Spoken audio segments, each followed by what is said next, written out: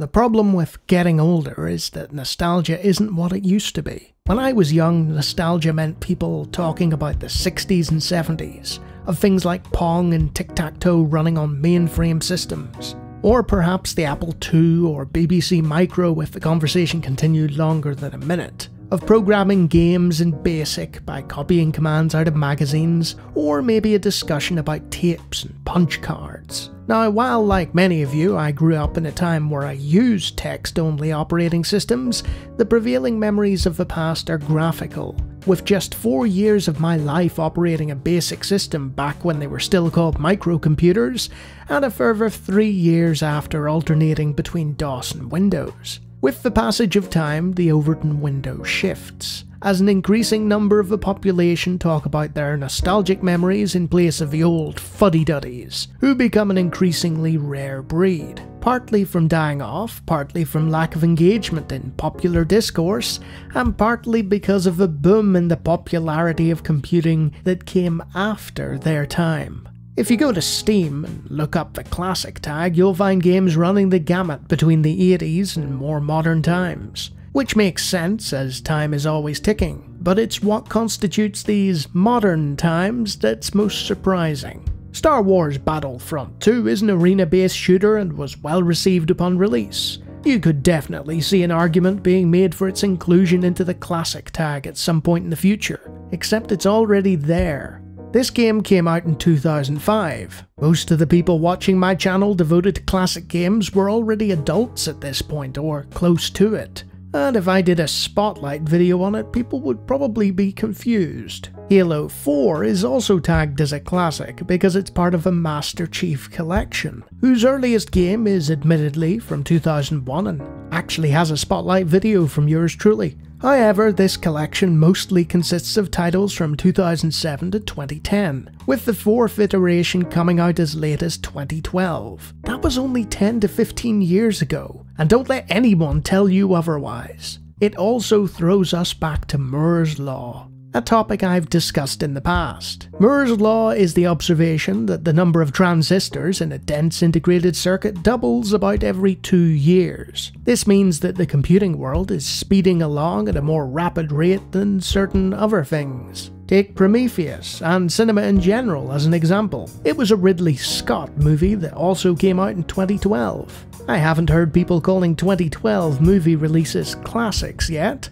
but films like Alien, Blade Runner, and even Gladiator most definitely are. Judging from the youth of today on various social media sites, it's not going to be long before that happens though. With gaming, it already has. For me, the cutoff point of modernity was 2007 onward. You know, when the iPhone appeared, everything gaming went widescreen and the internet became mobile and everyone and their mum logged on to social media. So what, Lawnie? Why is this arbitrary cutoff point so important?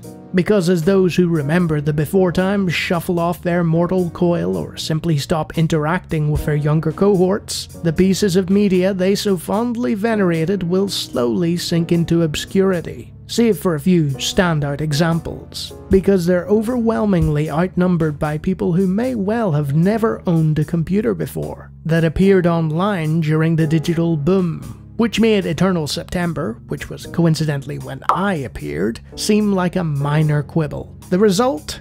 Candy Crush and The Sims 4 are considered classics by some people. Now, whether they actually are is certainly up for debate, but who are we to judge? There's 10 times as many people who'll shout us down anyway, and therein lies the danger. Because of forum sliding and marketing of new material and other less intentional ways of reducing discourse about games from a time long past. Much like how many people still know who Mo Howard is, but have no knowledge of Joe Smith from Smith & Dale. Thankfully, there are several specific niche websites that keep alive that past, and dedicated efforts from communities and teams to preserve it. But the engagement in these places will eventually peak, and then gradually peter out. And it's not just a demographic matter either. There's an innate psychological need for many human beings to want to experience the best things in life. Most people don't want to be told that the cool new musician or play or book that they're enjoying actually isn't as good as the one that came out 20 years prior.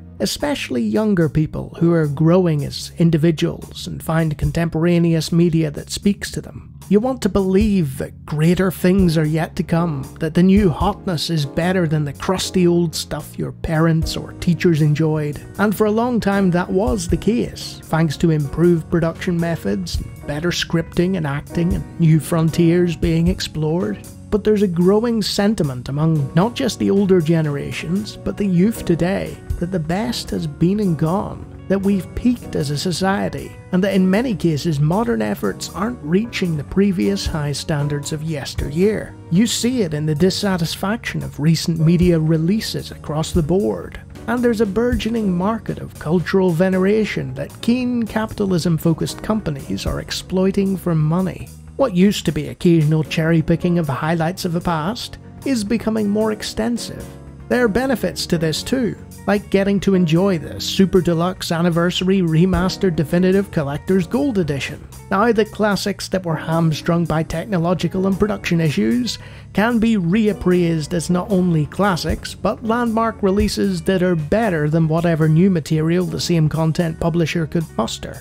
After all, why take the gamble on something new that's untested after being burned over and over again, when you can experience something that has been heavily vetted and has stood the test of time?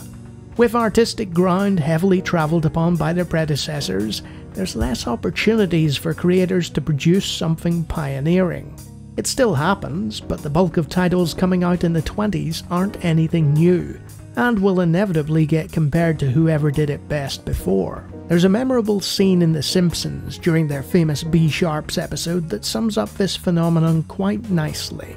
When a limo stops, a window rolls down, George Harrison observes Homer's rooftop performance and states, "It's been done." And that's why when so many gamers boot up their latest shiny new title, they don't find themselves enjoying it anywhere near as much as they thought they would. They're chasing a high and it's eluding them because they've seen it all before, but done better. Or at least so similar as to not make a difference. This constant revision of older titles to keep up with modern expectations has only just begun when compared to the likes of the older music, film and literature industries. But more and more games are getting that treatment, or just having their old characters given new adventures. Speaking of old characters and new adventures, let's talk about Star Trek. The Star Trek The Next Generation episode, Unification, that aired in 1991 was one of the most watched in the series' history because of the return of Leonard Nimoy reprising his role as Spock for one of the last times. Then Spock turned up again in his 60s for The Undiscovered Country, and while the sixth film of the series was well received, there were plenty of jokes made about how old the crew were getting. So Nimoy sailed off into a sea of stars in the annals of history, only to be brought back in 2009. 18 years later and played by Nimoy, Jacob Kogan and Zachary Quinto. Then again in the disastrous Into Darkness, and a third time in Beyond, after Nimoy's death. Then Ethan Peck came onto the scene and portrayed Spock in Discovery, and Short Treks, and Strange New Worlds. What was once a unique and interesting character has now turned into a glorified superhero, portrayed by almost a dozen different actors through 9 movies and 5 different TV series of varying quality. And it's the varying quality part, combined with the overuse of the character, that has turned a Spock appearance in Star Trek from must-watch to, oh, this again. The Vulcan is no longer a marquee draw despite being one of the greatest characters in fiction. And just like the danger of eventually being forgotten about altogether, there also lies the danger of the opposite, when a character is flanderized or altered beyond recognition in an attempt to have them used as a marketing tool. Just ask Homer Simpson. And that's why nostalgia isn't what it used to be, because so many of the memories you cherish from enjoying content of the past have been tainted through association with modern attempts to cash in on that image. It's also why preservation is so important, of both the original concept and whatever enhanced version can be produced with the tools of the future, so that we may remember the past and learn from it, rather than exploit its image for future gains. That way, no matter what the rights holders to various media properties may do with the characters you love, you'll always have the originals to return to. And if you like me talking about nostalgia, I have a whole channel full of it. Feel free to take a look at my scripted playlist over there, and if you like what you see, subscription is an option. Until next time.